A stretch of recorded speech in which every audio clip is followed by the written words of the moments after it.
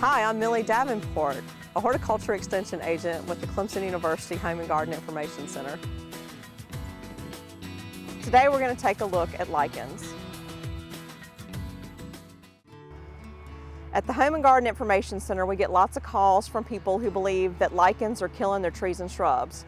The good news is that these lichens are not harming their plants in any way. Instead, they are taking advantage of a spot that just happens to receive adequate sunlight.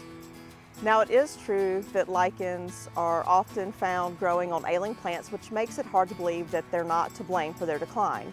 But if you do take a look at trees growing throughout the forest, you will see that they're often found just growing on healthy trees in those areas. Now, if we take a look at this paperbush shrub, you will see that it has very thin foliage, and that creates an environment where sunlight's going to move into these inner branches.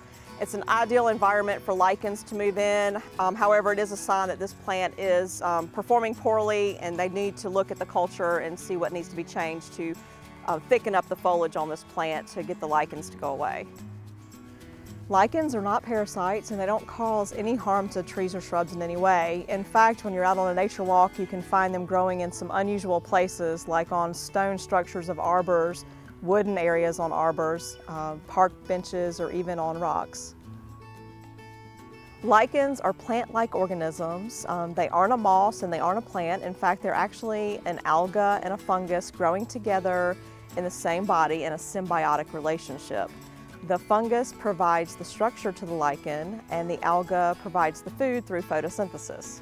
There are many different species of lichens, and those lichens are divided up into 4 primary groups according to their body type.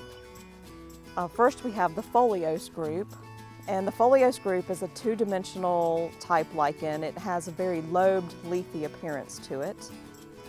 And then there is the fruticose group, and the fruticose group is a very 3-dimensional, very shrubby and highly branched type lichen. It looks like a little shrub. And there's the crustose group. That one is very tightly held to whatever surface it's growing on, whether it's a rock or a tree, and it's kind of scaly in appearance.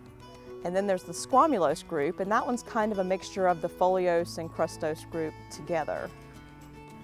Lichens need 3 basic things to become established. 1, they need an undisturbed area to become established. 2, they need enough time. And 3, they need clean air.